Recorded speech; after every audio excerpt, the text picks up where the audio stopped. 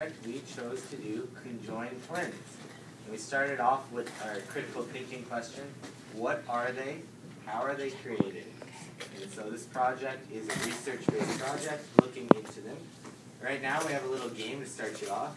Nick's passing out some tokens, and this is just going to help you see the odds and statistics of conjoined twins. Just to kind of brief you in on this, the odds of having a conjoined twin are 1 in 200,000 roughly. They're very rare, and as of right now, compared to other medical cases, we don't know overly much about them because the survival rate is so low. Everyone hold up their token, take a look at it. It's green. Who has a red one? Daniel. So this is, when we did it with our class, we had 20 students, so we said each token was actually 10,000 tokens. If you got a red one, truly you got 19,999 green and 1 red. That's to show the odds, how little they are of having a conjoined twin. So we have round 2. Some more passing out. Oh, yay! Through green chip.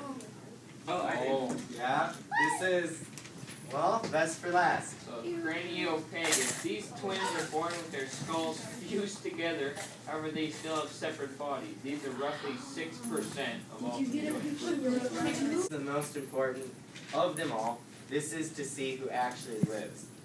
Like I said, conjoined twins are very rare, and the survival rate is even rarer. So, hold up your chip if you have a red one. I think You all die. Yeah, 40 to 60% of all conjoined twins are born stillborn, which means they come out of the womb dead. So for this example, we chose roughly 50%, because it's known to be between 40 and 60.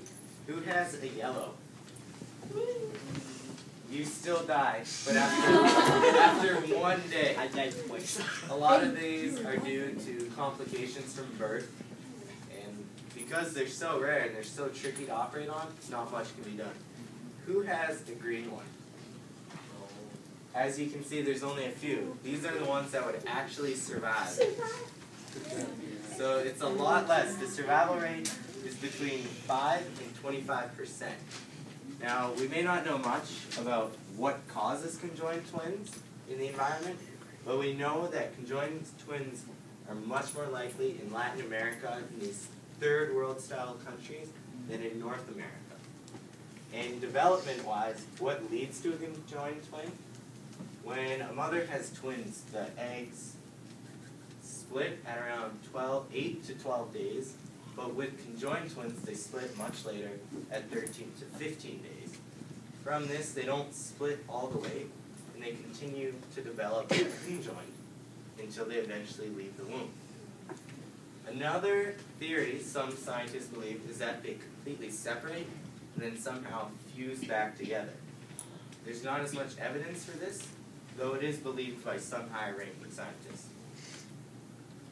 So, like we said, we have some types of twins here, and then we have, what happens to them after separation. We have Nick for that. So, some conjoined twins can be surgically separated, and it's more recent nowadays as we have more technology, but one of the first ones, actually, is made by Raymond Kratz, and his surgical team separated 2 conjoined twins that were connected at the hip, and it was also the first vital organ surgical separation, as they shared a liver. And it's really hard to separate conjoined twins, as it depends on what kind of conjoined twin they have, and also the point of attachment and internal organ share. So yeah, like you said, if they're attached at the head, like that one type, it's going to be a lot trickier, and often they can't do anything about that.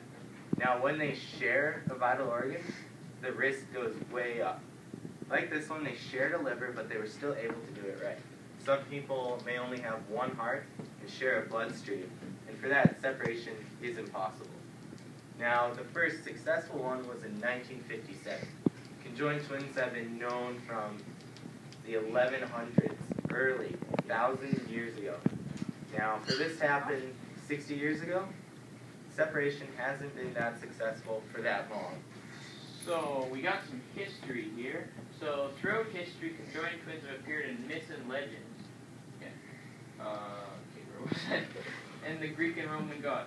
Janus had two faces, one young and one old. Centaurs, a combination of horse and man, have been inspired by Paragabus twins, who often have four legs. The common heraldic symbol, the double-headed eagle, is common throughout Central Europe. One of the earliest documented cases of conjoined twins are Mary and Elysia Chalkris, also known as the Bidden Den Maids, born in the 1100s. The sisters lived for 34 years in Bidden, country of Kent, England. Mary and Elysia were joined at the hip and shoulders. After the death of one sister, doctors hoped to save the life of the other by separating them surgically, but the surviving twin refused, declaring, "As we came together, we will go together." So she pretty much said, if my one twin, I don't want to be separated by her, so she just went with her. So She died within a day yeah. of when her sister died. And so, like Josh read, the double-headed eagle is a popular symbol. If you look in the picture section, you'll see a couple conjoined twins in animal form. You'll have a goat with 8 legs and a fish with 2 heads. This is just to show that these mutations are present in other species. So we also have some society of what they think of conjoined twins or other mutations. So in certain Indian and Middle Eastern countries, defects such as conjoined twins are viewed as very special and sometimes even holy. So many different cultures and societies have different theories on to why twins would be made conjoined. These range from superstition to religion, so like God's anger, the devil's influence, or God's desire to show power, and the influence what a pregnant woman saw were all seen as possible explanations. So, yeah. There's modern cases of this too. There was a child born in, I'm pretty sure it was India, and he was actually born with a tail present on him. And unlike us, who would often vow to have it removed, he kept it because he was a celebrity in his village. He was praised as a god because many people thought he could be a reincarnation or another form of a holy figure. And so there's much more than Siamese twins mutation-wise for humans. Here, Damien found some other ones. Through the years, there has been multiple different types of mutations. Conjoined twins are just one of them. One rare mutation is cyclopia. This is when a baby is born with just one eye. Attached is a picture of a child born with cyclopia. This baby was born with one eye that has 2 pupils. The baby had no mouth nor nose, so it could not breathe, and later shortly died from suffocation. The baby is born in a rural part of Africa. Some doctors believe that it is due to indigesting certain toxins, whether it be man-made or from a plant.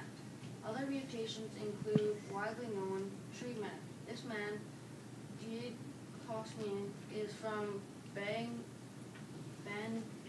Java, Indonesia. He contracted the HPV virus. As a result, his body produced wart-like growths all over his body, especially on his hands and feet. These growths contain large amount of keratin, also found in hair and nails. The growth on his hand weighed 12 pounds and grew at a rate of 2 inches per month.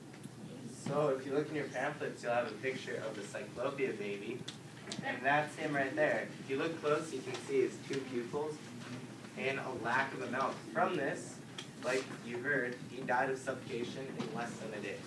Now, interestingly, he also had both sets of genitalia, which could be due to a type of conjoined twin. They're very rare, and in most cases, like this one, they don't live past a day. There has been a case in India where the child lived up to a month, but he passed away shortly after. Here we have the tree man, and in grade 9, you get the option for the vaccine against the HPV virus. And this man contracted it, and as you can see, he has these growths which contain protein found in your nails and hair, keratin. And they've tried to have them removed, but they grow at such a rapid rate, there's not much he can do. And so he truly struggles in day-to-day life. Because, like you read, 12 pounds on your hands and feet, and I'm not sure, I can't see his fingers. You lose that functioning ability of your body. So we have our answer to our critical thinking question here. So, in the end, overall conjoined twins are an amazing mutation of nature. Through extremely rare, many scientists hope to learn more about them in the future and continually get smarter about this type of conjoined twins. They're so rare in our present world, and like we saw in the game, not many do make it past a day in surviving. So in the future,